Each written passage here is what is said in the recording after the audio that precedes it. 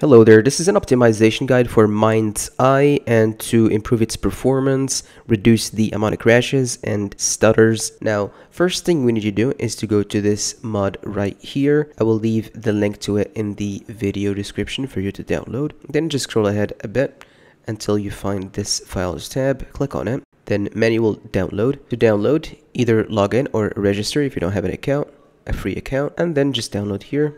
I'll drag it to my desktop. We just need one file inside here. We'll go to the performance. This is the one that gives us the best performance possible. And then we delete this. We don't need it. We just need the engine file. Then we go to the location of where the game stores its configuration files. It's going to be in the C drive, users, and then our username. Our username can be found just by clicking on the start menu. You can see it here. Then we go ahead and show hidden items, hidden folders. You can do this by selecting this option or go into the folder options right here, making sure that this is selected, then clicking OK. This will show up. App data, we go to it, then local, then MindsEye folder. Inside we go to the saved folder, then config, then Windows, and then we just drag and drop this file right here to make changes to it. You can use it as it is if you want to, but we can improve it a bit further. Click on its properties, then change the read only and select that. Then open the file with a text editor and you can make the changes the same as me here. We disable the VSync. Then we will disable the nanite technology here by setting it to 0. And then we will decrease the quality of particles even further. The higher the number here is, the lower the quality of the particles will be, and then here the level of detail for the particles. You can change that as well if you wish, and these are going to be the changes I will do. After that, we save, and then we set the file to read only again after we're done.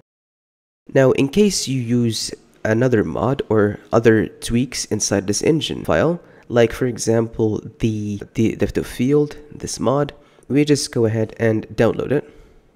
I'll show you how to merge these two, make them both work together. We go ahead and open the engine file, and then we just copy and paste from the settings under system settings.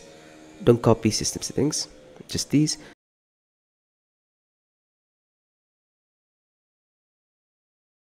And then we open the engine file.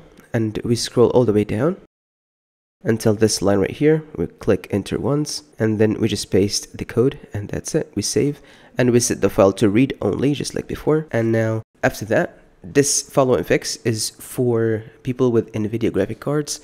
You just go ahead and open the control panel of NVIDIA. Go to Manage 3D Settings, Program Settings here. Then in this list, we select our game, MindsEye.